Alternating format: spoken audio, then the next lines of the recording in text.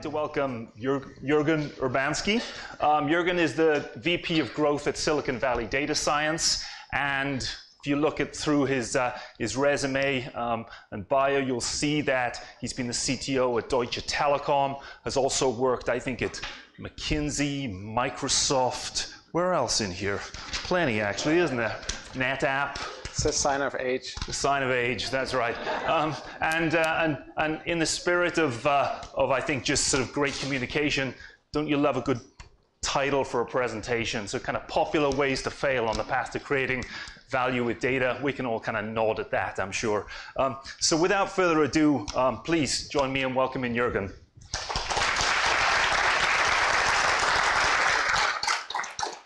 Thank you. Thank you, and a special thanks goes to Jeffrey Yao. Jeffrey did a tremendous job accelerating growth at Silicon Valley Data Science, and he's also here on the faculty at Berkeley.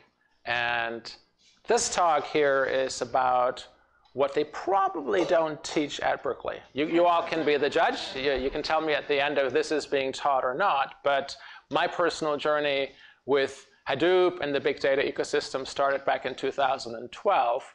And here we are more than 5 years later.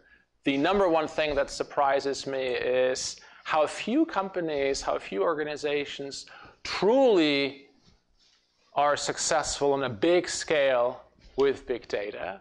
And I wanted to share some of those lessons that I've learned personally, lessons that we have learned as a firm at Silicon Valley Data Science. We're a data science and data engineering consulting boutique focused on building data products, focused on building data-driven businesses, and generally speaking, focused on helping organizations accelerate their data and digital journey. So audience participation question, what is the simplest way to make sure that you are successful? Well, don't fail. And I'm here to talk about some of the ways that people are failing. Obviously, jokes aside, failure is good. You want to fail early, and often you want to fail in small ways. You want to learn and experiment from that. But what I'm going to share here is a couple of really big insights on how companies fail in big ways. And gee, it would be great to avoid that in any organization that you go into. And so that's what my talk's about. Many companies have high aspirations for the value they create with data. We're all familiar with the Silicon Valley data machines. You can see some of the logos here. There are many, many more out there. And what stands out in all of these companies are two things, probably more than two things, but the two things I want to highlight. Number one is if you think about the business model of these companies, Google, Facebook, AirBnB, Uber, many others, they're fundamentally data science machines. They're fundamentally well-oiled machines that are all about one thing, extracting superior value from the data that they have about consumers and about the world at large. And that is richly rewarded by investors and by the world at large. If you look at the enterprise value, the valuation that these companies have per employee, it turns out that statistically every single employee is worth several $1 million. Not their personal worth, unfortunately, but the worth in which they contribute to the value of the enterprise. So how can you be the next Silicon Valley data machine? Well, if we look at the enterprises at large, notably outside of Silicon Valley, there's a lot of disappointment when it comes to creating real, tangible, sizable value from data science and from data at large. This is one study, recent study by Gartner. Gartner is a research and consulting firm, and they interviewed several hundred technology leaders and business leaders, and they asked the question, where are you in your journey, in the journey of creating business value from data? And you can see that only 15% of respondents said, I have big data in production, it is deployed, it's running smoothly. And most everyone else is at various stages of piloting, experimenting, figuring out what their strategy should be. Now, experimentation is a great thing. It's on the path to value. You do a proof of concept, you do a proof of value, you do a prototype, you're experimenting before you go full, before there's a bigger bang, if you will, in terms of rolling things out. But it is kind of a little bit surprising that in year 6 or 7 or 8 of the data revolution, a relatively small percentage of organizations are truly deployed and truly in production. And that, of course, suggests that the percentage of those that get big value is even less than 15%, because not everyone that has stuff up and running gets the value that they realize, that they hope to get out of it. And you can then ask the question, well, why is that? That's kind of a little weird. What's going on here? Gartner also asked, well, who is driving that journey in your organization? Our company, Silicon Valley Data Science, was approached by a CIO recently. And the CIO literally came to us saying, well, I spent more than $10 million in the last 3 years on my data journey, $10 million that I invested in software and hardware, in services, and I don't have any business value to show for it right now. What's wrong in this picture? And so what you can see in this study, let me kind of clear the chart for you. Gartner basically said, well, which function in your organization initiated the data journey? Which function funded it, which function then took the key technology decisions, and which function led the overall effort. And what you can see here is somewhat unfortunate. The CIO, the Chief Information Officer, is the #1 function. And that is not to say that this is a problem always by definition, but it does point to a pattern. It points to a pattern that all too often, it's a technology-led initiative to get value out of the data, as opposed to a business-led initiative or more of a joint endeavor between technology and the business. And you can also see that, fortunately, the business unit heads here, this was the second most common function. But you can see that the chief data officer, whose task it ought to be to drive this, is kind of an also-ran function, probably because a lot of organizations have just created a role of a chief data officer. Okay, so there's a little bit of an insight here. Our firm actually went out to some of the leading companies in the US to collect some new thinking on how to be successful with data. And that thinking comes from a large number of interviews. You can see here some of the headshots of the folks we interviewed. There's a free book which you can download. I'll share the link at the end. But what we learned from those chief data officers is that the tech is not the problem. The technology is not the problem. It's really around prioritizing what you do, aggregating the data across various silos, and broadly speaking, orchestrating what's a multi-year journey. That's really the big challenge. And so prioritizing, typically that's done via what we call a data strategy. And that was exactly the problem that the CIO had, who came to us because he actually didn't have a data strategy. It was a technology-led platform build that was disjointed from the actual business needs and the business priorities. And so one way to prioritize what to do with data is to say, okay, well, let me think about what the organization wants to do strategically. If you're a retailer, that might be around, okay, I want to compete with Amazon, I want to compete with online generally, or I want to compete with some no-frills, low-cost competitors. That might be in a strategic imperative. You then go down and say, okay, well, what does that actually mean? What are your specific business objectives? Well, it might be things like, I want to increase the productivity of my physical point of sale in terms of sales per square foot per month. You go down to very specific objectives.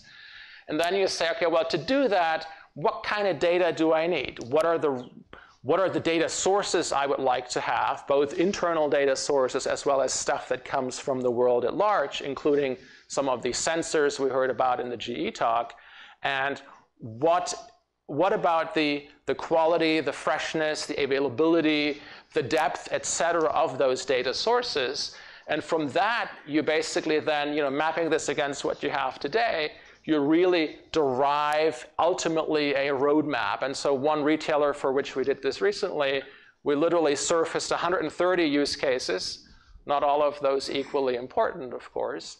and then translated that to a more modular 30-odd technical workloads, technical building blocks, architectural building blocks that they could now build out in order to serve some of those priority use cases. So that is an example of how you essentially bridge the business technology gap by defining a roadmap that's actionable, that is clear, and that is prioritized.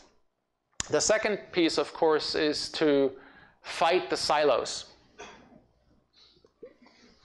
Most companies have a large number of internal data silos, and one of the key organizational tasks when you come into an organization as a newly appointed data leader, whether your title is Chief Data Officer or something else, but you're in charge for making it happen, is to break up those silos and essentially establish a shared service of sorts that serves a large number of business units, a large number of use cases. And that takes a lot of heavy lifting in terms of convincing people.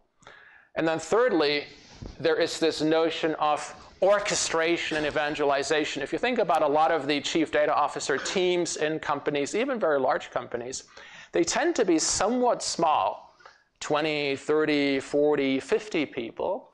And the question becomes, well, how do you really orchestrate this journey? How do you accelerate this journey? How do you drive change in an organization that might be 1,000 times bigger? And here the image, the metaphor of the central nervous system is a good one. If you think about our nervous system, the nervous system doesn't actually do anything. It doesn't have any muscles, but it is a sensor networks of sorts. And building out such a sensor networks of sorts is a key part of the task of being successful, because you're trying to drive frontline decision making for, let's say, 30,000 colleagues, enabling them with a small team of perhaps 30 or so that might be responsible for data. And of course, these numbers are illustrative, but just to say that it's several orders of, you're trying to drive change in an organization that's several orders of magnitude bigger than the small number of folks that are truly at the core of this journey, the data engineers, the data scientists, et cetera. So let's come to the core part of this talk, which is around challenges and pitfalls. In my observations, there are four sort of most popular ways to fail. And it's just kind of good to be cognizant of these failure patterns, not to fall on the same trap. One is a failure to really motivate and mobilize your organization for what is a multi-year journey. Here I'm kind of assuming that you have an organization that's somewhat large with thousands and thousands of people. If you have a 10-person company, then that effort is a lot more straightforward. The second problem is the last mile problem. The third problem is excessive bureaucracy. And the fourth problem is outsourcing a core competency. So I'm going to spend a couple minutes talking you through each and how to avoid these patterns. And we'll come to some conclusions towards the end of the talk. The first here is really around motivating and mobilizing your organization for change. So typically what happens in these large firms when a new chief data officer is appointed, or similar titles, chief digital officer, which suggests a slightly more business-focused view. Typically what happens is the CEO, the board, has incredibly grand aspirations for what data can do because they read the popular press, they watch business television channels, et cetera. Hopefully they don't watch Fox News, but some apparently do. Anyway, so they see these popular examples and they're like, wow, now we want to fly to the moon and this is our aspiration. What they don't realize is how messed up, how siloed, how disparate, how poor quality their existing data assets are. And so if you are coming into this, you kind of have to play at both ends of the spectrum. You have to play to the vision, and it requires quite a bit of evangelization and getting people excited about the journey. But there's also a lot of heavy lifting, because really what you're doing is sort of akin to an industrial revolution. If you think about the industrial revolution, that didn't happen overnight. Frankly, it took many, many decades to make that happen. These days, everything happens faster, but clearly it's going to be a multi-year journey. Typically, there's a platform investment up front to establish a data platform that ingests all these data sources, more and more sources over time, and that then serves those up in intelligent ways to the business. But you kind of have to then articulate why you're making a platform investment for what's initially a small number of use cases. And so the beginning can be really hard. And in that sense, driving the data revolution is sort of the art of the possible, right? You have to get tactical quick wins. You have to get some showcases. You have to get people excited. You have to sort of appeal to the emotional part about the excitement, but you also, in parallel, have to do some of the heavy lifting. And if you don't get that mix right, then bad things happen. For instance, if you're too internally focused on the heavy lifting of establishing the data platform, the data governance, the data quality, but you don't have things to show back to the business, at some point either the funding gets cut or your head gets chopped off because they're saying, whoa, you spent $10, $20 million, where's the business value? So that's a very delicate balance, and likewise, sometimes when folks go into these change leadership roles, they kind of flame out after a year or so because it requires quite a bit of frustration tolerance. You have to have the longer term view, but you also have to bring people along, perhaps in some old school organizations. So you have to be tolerant of some of the politics, and you have to have a certain frustration tolerance in order to sustain this journey over a longer period of time. The second problem is what I might call a last mile problem. And so in your time here at Berkeley, you've probably heard about the data value chain. The data value chain, in principle, is pretty straightforward. You discover the right data sources, you ingest them, there's processing, there's a persistence layer, you integrate stuff, and then you analyze things. That's where the data science comes in. And then you expose that out to the business. The challenge is that typically, if you look at the organizational remit of these chief data officer roles or data leader roles, they often do not span the end of the data value chain. So let me give you an example from a large telco I worked with. It's just essentially an example where the data science team produced great insights, and they were not just descriptive, but they were getting towards being predictive. They were not just used by the management team for things like segmentation and pricing, but they were really useful for the front line in terms of what's the next best action for a specific customer at a specific point in time, right? Do you offer a bundle? Do you offer a promotion? Do you offer a win-back, a promo, et cetera? And so that was all great, but there was really a last mile gap because the chief data officer, so what does it take for these insights to make it to the front line of an organization? The point of sale, a contact center, the shop floor, the cockpit, you name it, whatever the front line is of your organization. Well, it typically requires for those insights to be consumed by an application that the frontline person is using, maybe in a retail point of sale. It may require some app dev. It may require some application integration. It surely will require some training, and frankly, it also often requires process changes or changes to the incentives of the frontline folks. And so that's often the issue, that there's this last mile gap, and the solution is not necessarily to broaden the scope of a CDO's role, but the solution is to make sure that everyone from the top down is really bought into this journey, so that the person who runs store operations or the person who runs the whatever manufacturing shop floor, that they are motivated and incented, and they get it, and they are doing their part to make those insights consumable at the edge of the organization. So that's a very typical problem.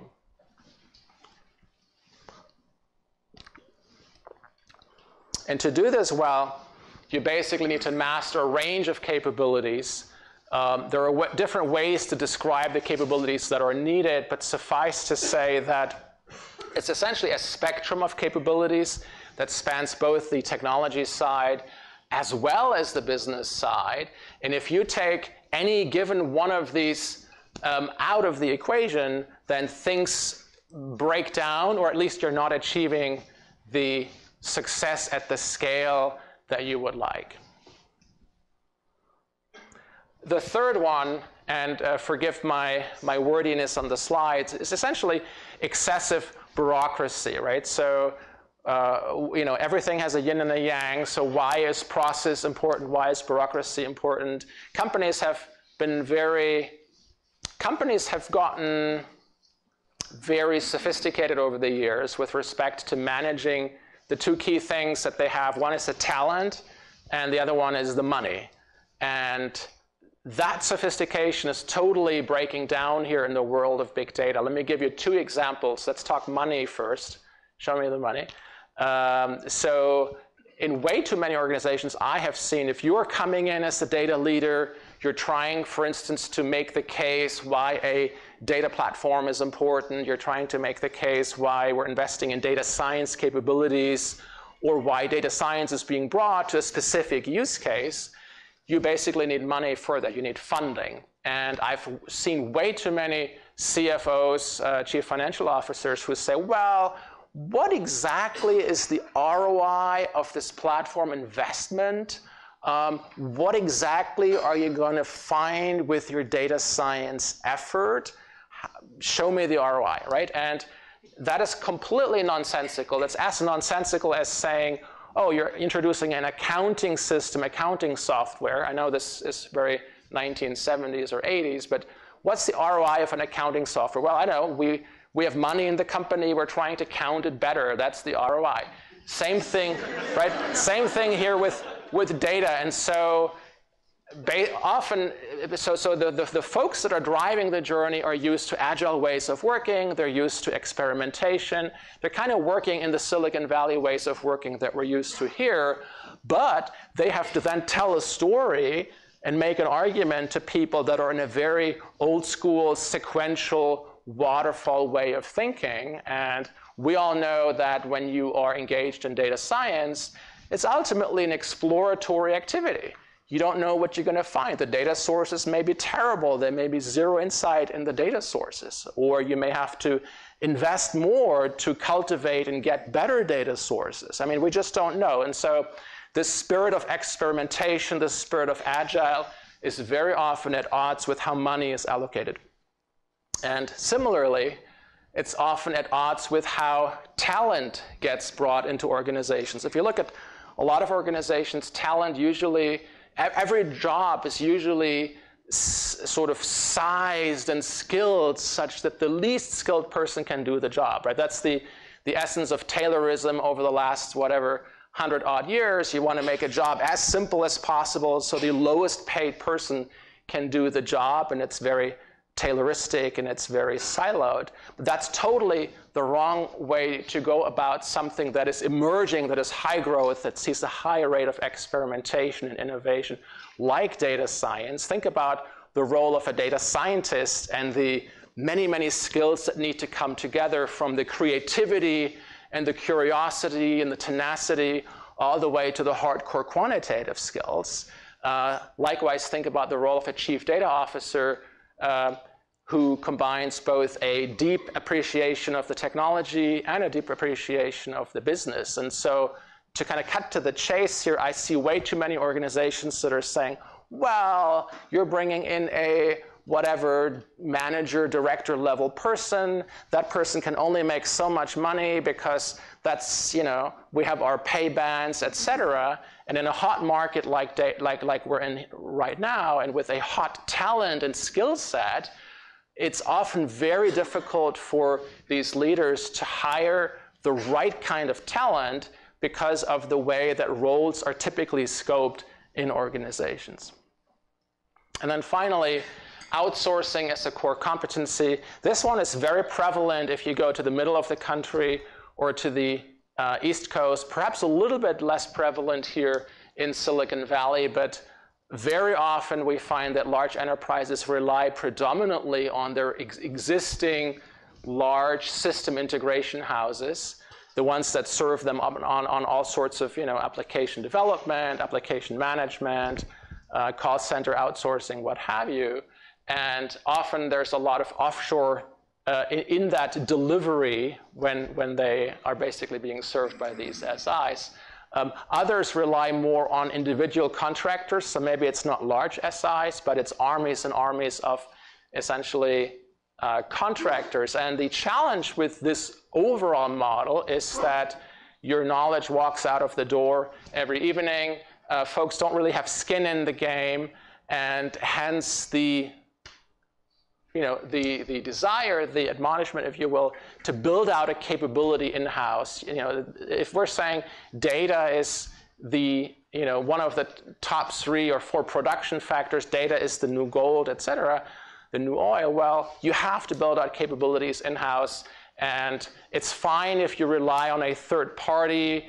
If you're coming in as a new leader, you don't have a team, you need to show results in 90 days.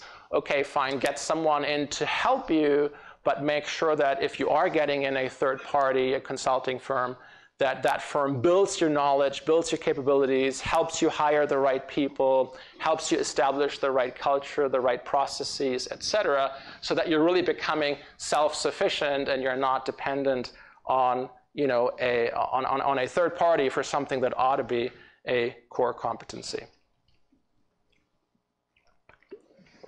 At that point, organizations say, okay, well, we're going to hire a CDO, a chief data officer, and then the problem is solved. And there are really 2 flavors of this, a small CDO and a big CDO. The small CDO is really not a role that I would recommend any of you take. It's really someone who is a data steward, who looks after data quality, data governance, et cetera, exclusively, but is disconnected from the business. The big CDO really is someone who is part of the executive team who really says, look, data is not, good in its own right. Data is there to create value for the business, to serve customers better, to delight employees, et cetera. And so that's really the kind of role that we see being more successful, a chief data officer who is core part of the management team, who really looks at data with a view towards creating business value. That begs the question, this is, I think, the second to last slide. Where should such a person report into? Clearly, the best reporting relationship in general tends to be the CEO, but we see all of these flavors here out there in the wild with pros and cons. If it reports to the CFO, tends to be overly focused on risk and compliance. If it reports into the marketing person, the CMO, tends to be overly focused on the customer intimacy use cases and maybe neglect some of the operational use cases. And if it reports into the CIO, it tends to not necessarily be business facing, but there's sort of a layer in between what's happening in the data organization and the actual business. And finally, the personal qualities of someone if we look at the folks who tend to be successful in this role, it's a little bit like a white unicorn, right? There are folks that have deep appreciation for the business side, but also understand the technology pretty deeply. There are folks who bring a lot of change leadership and energy and evangelization into an organization, but also are fairly diplomatic because you have to say no an awful lot of times, even though people don't realize it's really a no because their use case may not be the top priority right at the moment. That kind of brings us to the end of the talk, and wanted to thank you for your attention. We do have time for questions, and while we take questions, a lot of the learnings are encapsulated in the free book that I mentioned up front, so you can download this, and obviously I'm always here to take any questions. Great, Juergen, thanks very much. Appreciate it. Okay, anyone want to kick us off with what goes straight to the front row? Yeah, James.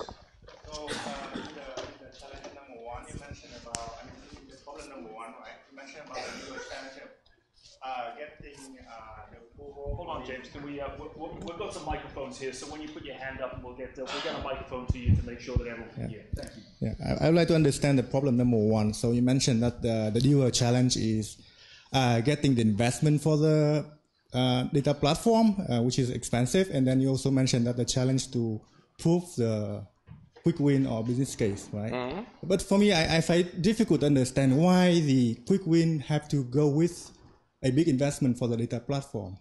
I mean, quick win and POC should be like go with like pretty relatively cheap.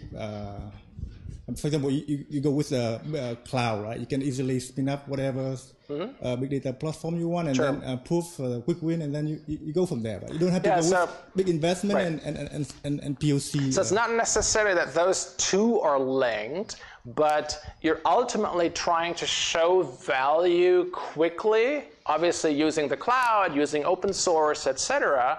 But at the back of your mind, you have to realize it's a multi-year journey. If you're a large company, it's going to take several $1 million to truly set up this capability that serves various parts of your business.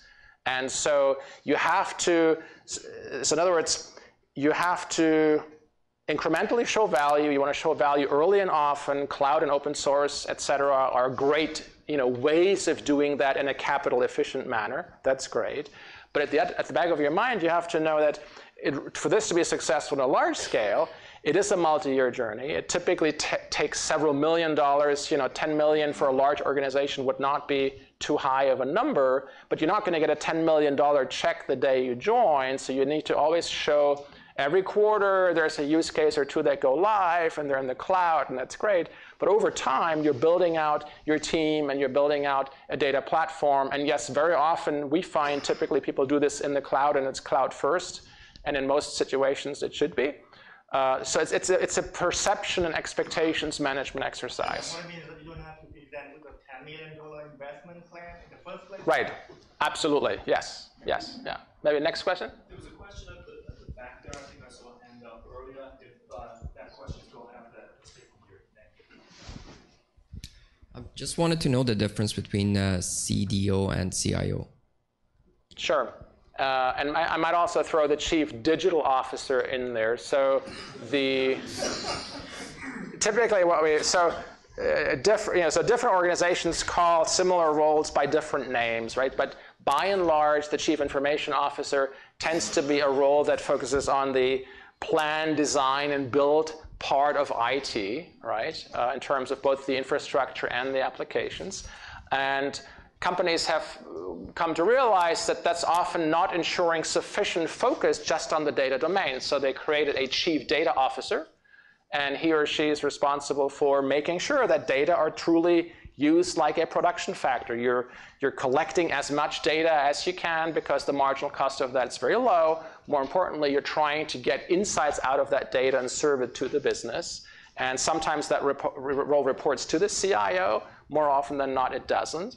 And then finally, you have the emergence of the chief digital officer that tends to be a little bit more business focused by design, focusing on things like cloud and mobile and sometimes analytics as part of the chief digital officer domain. So there's different flavors, but by and large, that's what I see out there in the wild. Okay. Time for, oh, yes, in the back. So. Hi. Can you distinguish between the failure points that you talk about in this particular presentation as distinct from some of the past phenomenon? For example, in the early 90s, there was a big buzz about ERP. Then at the turn of the century, internet. Then you had cloud. And every organization, it seems like it's a deja vu. They go through the same movie again. The CIO or somebody, head honcho, gets excited. Oh, machine learning. We are going to use artificial intelligence and everything. So this seems like something that kind of periodically repeats itself. The cycle might be kind of compressing. What specific points about data science projects that you can relate? I mean, I didn't get a complete sense of what specific to data science we are talking about, because it seems like these are very valid points. They happen in all the organization and they happen all the time. Every time there is a new buzz because they don't have the capability, they get somebody from outside, maybe McKinsey or one of these because they have big names and they serve as a justification for whatever initiative they have. And the second point I had was about the ROI part. Because CFOs, etc., they are not really glued to the technology. At the end of the day, they have to justify to whoever it is, they want to look at the bottom line. So why do you think it's probably not a good idea for companies to do that? Because ultimately they have to justify it to the shareholders or whoever powers that be. And they have to break it down into the lowest common denominator, which is, what is my ROI? What am I getting out of this, right? Thanks. Yeah, I'm going to address the second point first. I think if you Right. So people want to get a return from their investment, and by and large, they tend to produce a return from data science investments. But the fallacy is to pretend that you know ahead of time what the return will be. So anytime your funding is contingent upon a deterministic view of the return in something that is as new, as experimental, as exploratory as a lot of this work is, you basically have to tell a lie because you don't know, is your data any good? Can those insights make it to the front line of the organization, or is there a last mile gap that we talked about? So the pretension that there is a deterministic ROI is usually a fallacy, and hopefully your organization doesn't require you to tell that story in that way. The first question you asked was more around the some of the hype cycle, right? And so we see a couple of different patterns, and I'll tell you how we address that as well. One pattern we see is someone picks up a buzzword somewhere, maybe in the popular press, and they're saying, oh, I want to do deep learning and cognitive this, and I want to do AI and machine learning, et cetera. And when you peel back the onion, because usually the folks that then get excited about this, more often than not, they don't truly understand the subject matter. When you peel back the onion, it turns out that maybe, like data science, as you know, is an array of different approaches and tools, and the one that's stuck in their mind may not be the right one to solve a specific business problem, right? And so the way we deal with this is to always anchor it in what are you trying to do for the business?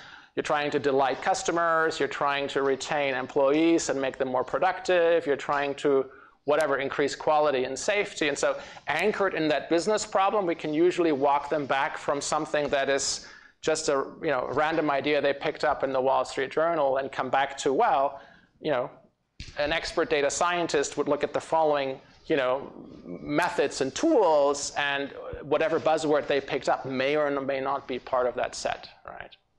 Okay, great. Juergen, thanks so much for your time this afternoon. Thank you.